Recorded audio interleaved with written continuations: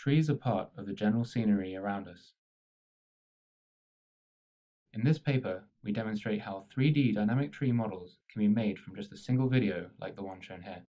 We use video as a source because it captures realistic appearance and motion. We first produce a static model using the initial video frame as a reference. Afterwards, the model is animated using motion extracted from the original video. Given one model, the system can automatically generate many unique trees of the same species. Our modeling step only needs a 2D skeleton to work. We automatically extract it from the video using off-the-shelf methods. To make a 3D skeleton, the 2D skeleton is first copied into new planes. The branches are pushed away from the planes to make a convincing 3D skeleton. Our method finds the optimal skeleton shape using a Bayesian-based approach. Once a 3D skeleton has been made, leaves can be added. Our output model matches the reference image from the front and has a natural appearance from all other angles.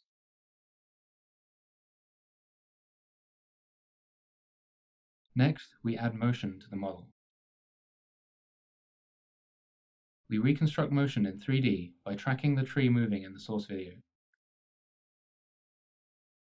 The basic idea is that the 3D tree should always project onto its moving 2D skeleton, but this simple method can bend and twist branches out of shape.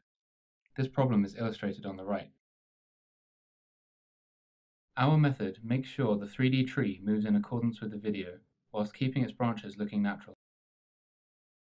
We compare the results before and after our Bayesian process. Here we show the moving model alongside the reference video.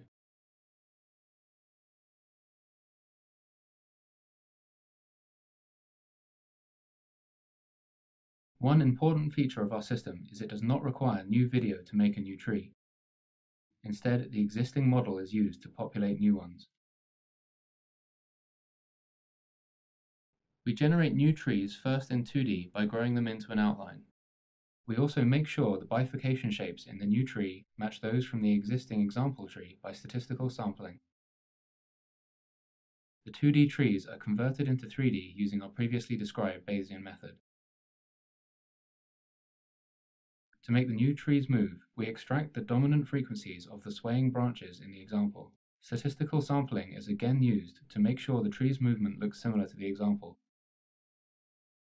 Next, we compare our results to alternative methods and explain how user control can be easily embedded. Our output model matches the reference image from the front and has a natural appearance from all other views.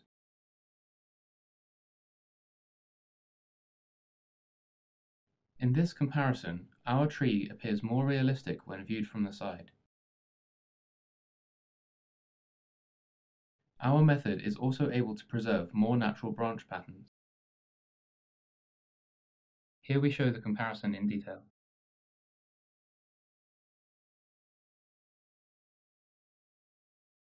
Here we show a motion reconstruction. Notice the complex movement and the cluttered background in the scene. Here we show the motion in detail.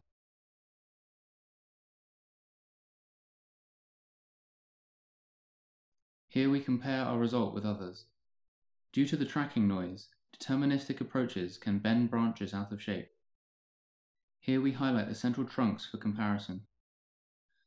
Now we compare the branch details. A 3D deterministic method bends and twists the branches out of shape. Dina's method also produces branches that divert from the real movement. In contrast, our method keeps the branches in realistic shapes and motion.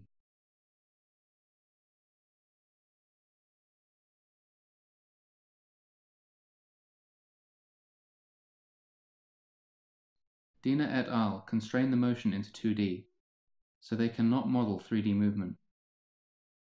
This is more apparent from the side view. In comparison, our method is able to change the depth of the tree.